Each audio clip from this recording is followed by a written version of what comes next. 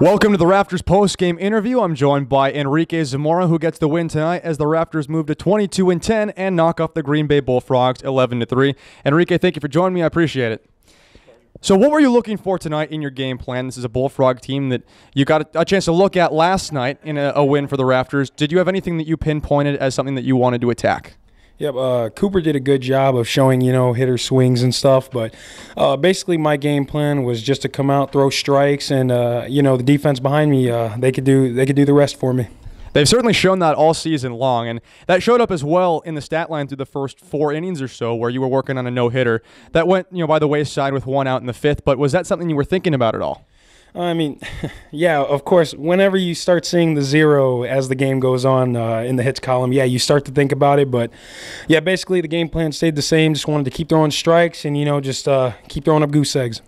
Well, you certainly did that. It worked out well. 5 scoreless was the final tally.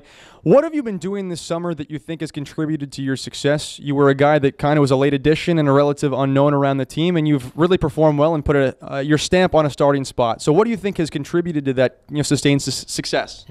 I'd say that at first it was to come here, get a couple starts definitely, and get some exposure because I did graduate from my old school. But I'm working with another redshirt year, so basically I'm out here trying to basically prove myself. Trying to get attention to me by schools, professionals, scouts, anything, and that's really been the fuel to my success. I'm just trying to prove that I can compete.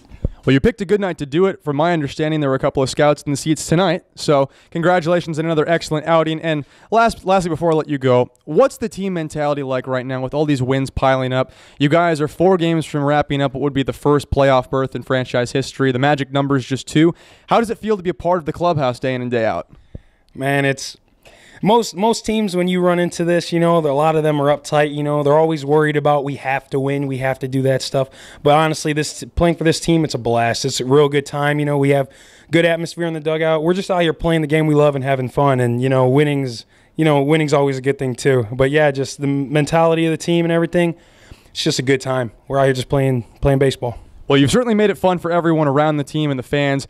An incredible crowd tonight. More than 1,700 fans that stayed all the way through of what was a blowout win and another Raptors W. So that's all we have for the Raptors postgame tonight. Enrique Zamora gets the W, 5 scoreless, and a season-high 7 strikeouts.